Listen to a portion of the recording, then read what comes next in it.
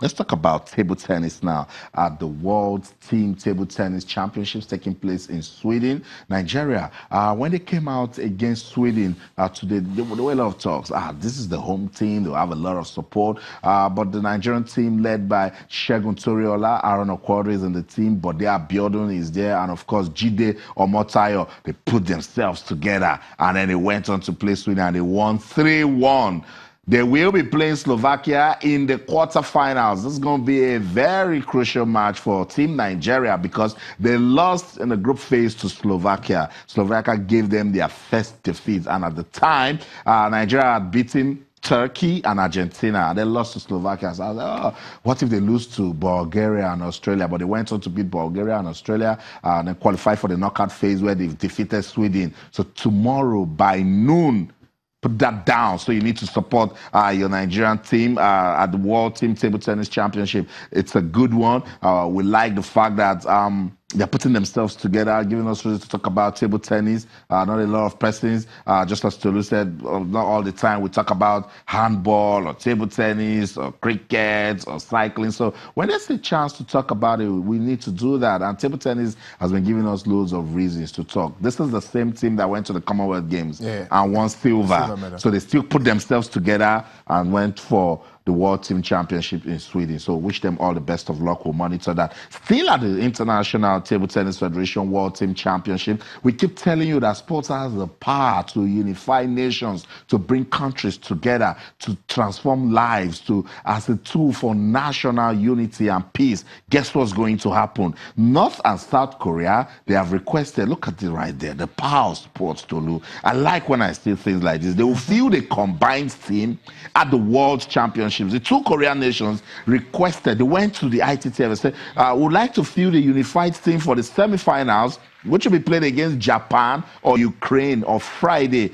in Sweden. The last time a unified Korea team played at the championship was in 1991 in Chiba, Japan, where the women's team shocked defending champions China to win gold, to win the gold medal. This is heartwarming. This is sweet. At this point, everybody, the barriers are broken and everybody just want to come out and play for the love of the game. You know, when we talk about sport, one thing it does regularly, I mean, again and again and again, is unifying nations. And this is another beautiful one. It's a beautiful story to know that these two nations who have been at each other's throats for a very long time are coming together at this stage. It's a global stage and making this request on their own accord to have a unified team play in the semifinals.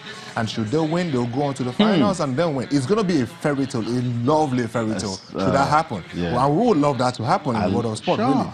So if it is sports that can bring those countries together, it's going to be awesome. We saw it at the Winter Olympics when they came out together under a unified flag. And also we've seen what football did for Syria when they were so close to qualifying for the World Cup. We love it. Sports has got the power to bring countries together. Let's listen to talking points coming out of that request from South and North Korea. Compete against each other. Ladies and gentlemen, I would like to ask for your attention. I have a very, very big announcement to make. The Republic of Korea, commonly known as South Korea, and the Democratic People's Republic of Korea, commonly known as North Korea, have decided, due to the current political situation between the countries, not to compete against each other. Instead of competing against each other, we will, in the semifinals, for the first time in a very, very long time, see not North Korea, not South Korea, but unified Korea!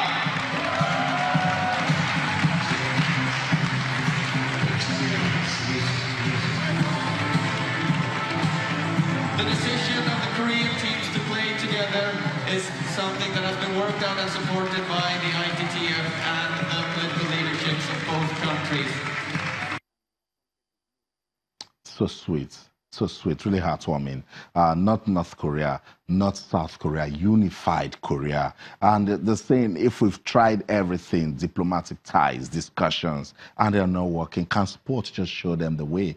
That's what they're trying to do. As the leaders of North and South Korea, let's leave the discussions. Let's come together. Let's do some more sports and see if we're not going to be all right. When South Africa was trying to be divided, a great Madiba, God bless his soul, he used rugby brought the Rugby World Cup, brought South Africa together, and today we know that South Africa remains a force. A great force to be reckoned with in the sport. I mean, definitely the greatest in Africa anyway. Yeah. Wow. Awesome. Good story coming out of that one, unified Korea. Let's see what's going to happen when they file out on Friday to take on either Japan or Ukraine. Let's find out what's going on in the UEFA Europa League. About 81st minute played in that one between Atletico Madrid and Arsenal, and it's still 1-0. The Gunners, they can still fight. They can still believe it's football. Anything can happen. But at this stage, we know Atletico Madrid, they've been good defensively at home this season. It's going to be hard. Yeah. They've only considered 4 goals at home this season. And when you look at the fact that Real Madrid have been there, Barcelona have been there. Chelsea won there, 2-1. But then you can't count too many teams who have gone there and scored a goal. They've kept 13 clean sheets in 18 games at home this season already. Look, it will be difficult for us now. It's at this point where you're looking at them and saying, okay, can they still do something? Yeah, they need a goal to force this into extra time. But then the chances of it happening, knowing Atletico Madrid, particularly for their defense, it will be very difficult. Salzburg, when they defeated Lazio, it was luck.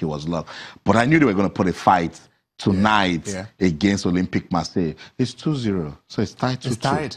And they had good chances in France last week too, but they didn't. They were unlucky in front of goal a lot of times. I thought for a team losing at that point, they were snatching at their chances. But now back in front of their home fans, Salzburg are just about to shock Marseille. And if that happens, well, they have earned it, because all season long they have been very, very consistent. And losing 2-0, they know that they still stood a chance in the return leg. The weather is completely different from what you have in France, and they're taking advantage of everything at the moment. Kudos to Salzburg. Wow. Well, we have a game in our hands. I know. It's going to be a fight till the final minute. Let's go on this break. When we come back, we'll try to read some of your comments on social media, and then we'll wrap up the show. Don't go anywhere. Stay with us.